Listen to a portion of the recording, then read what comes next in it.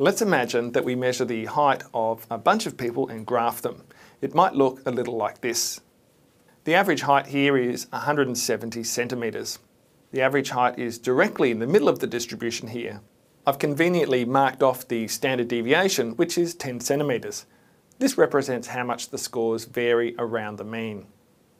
You can see, just visually inspecting the normal distribution, that a lot of the scores seem to clump close to the mean.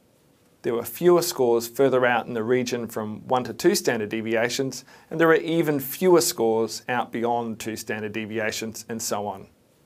Now, because it's a normal distribution, if we find somebody, measure their height, and it turns out that their height is 180 centimetres, we can now work out whether they're tall or not, relative to everybody else in our population of interest. The way we do that is we convert the height values into standardised scores.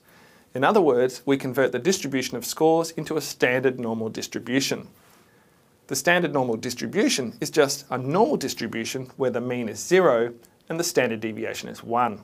The way we convert height to a standard score is by subtracting the mean, so 170 centimetres, from the height value and dividing it by the standard deviation, which is 10. For example, someone with a height of 180 centimetres will now have a standardised score of 1 on this standard normal distribution.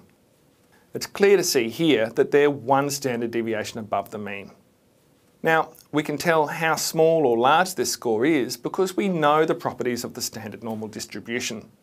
For example, we know that about 68% of scores are within the region of plus or minus 1 standard deviation. We know that about 95% are within 2 standard deviations. Pretty much most of the scores are within 3 standard deviations.